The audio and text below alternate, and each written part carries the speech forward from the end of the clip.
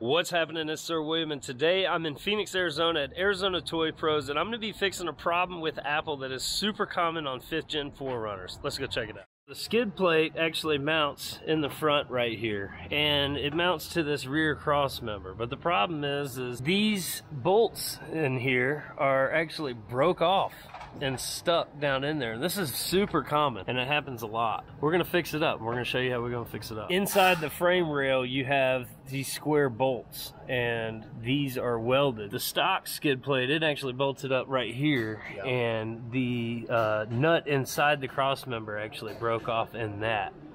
That was the very first time I had this issue.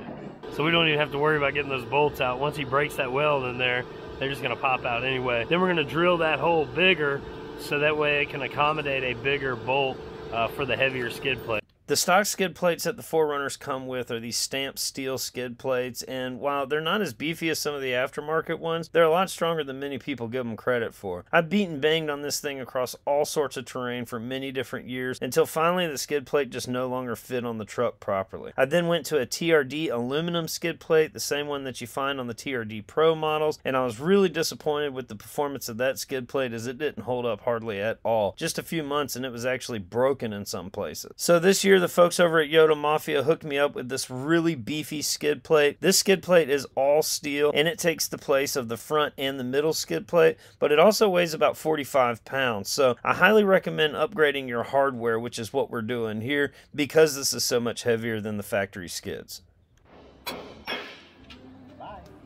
Now you saw how easy it was for him to break the weld on that bolt that's inside that cross member. That's why this is super common. So if the bolt doesn't break off into the nut inside that cross member, then you'll have what you just saw, which is that the weld of the nut itself will actually break off, and then you got a no spot to actually tie into.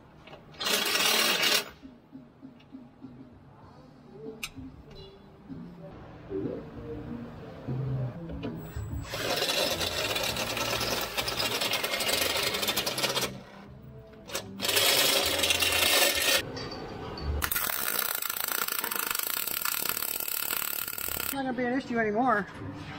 And if it is, we can fix it with a grinder.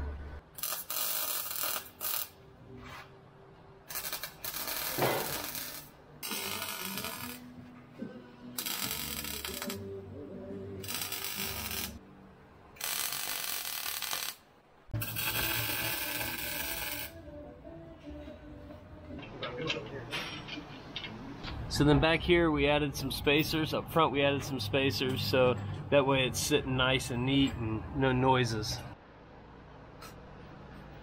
Tighten up and keep on up.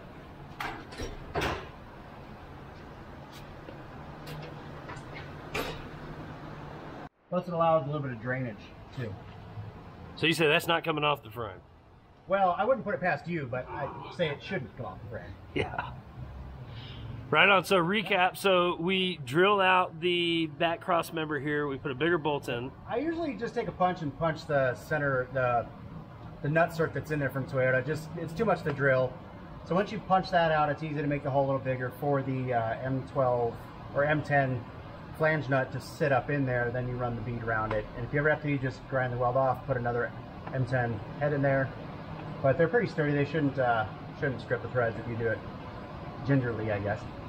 And then we put the spacers in there too to get it down off of the cross member and off of the diff. Where these nuts sit is a little bit higher than this part of the cross member, so if anything, they'll be stretching bolts, and that's where they pop and break. So you have to run a spacer on the rears so that you're not cranking the skid plate up to try to tighten it. It's actually just tightened at the tight points, and then I like to do a little bit thicker spacer so that you have some drainage, and with your diff drop it clears it as well. We also did the same thing in the front, just for some clearance. And we went from an 8 to a 10 bolt, which is a pretty big difference. I mean, it's pretty substantial at the size difference. I don't know the exact tensile strength, but it should hold the skid plate in 4 places a lot better than the other bolts. 8. You know, grade 8, whatever. But I use all metric hardware, so it just matches Toyota stuff. Right on, man. Well, hell yeah. So now I can go beat and bang on it some more, right? Yeah, you can find whatever bolt you need to fit there. Oh, so rather do it. So right on. In a pinch, you can fix it, or if you can just throw your skid plate bolts to fix something on the truck. Yeah, there you go.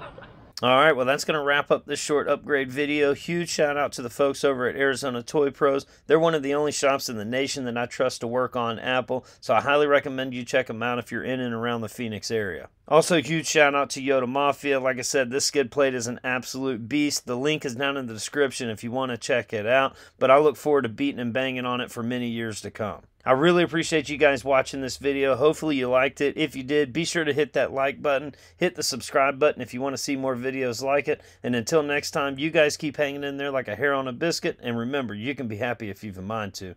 Peace, y'all.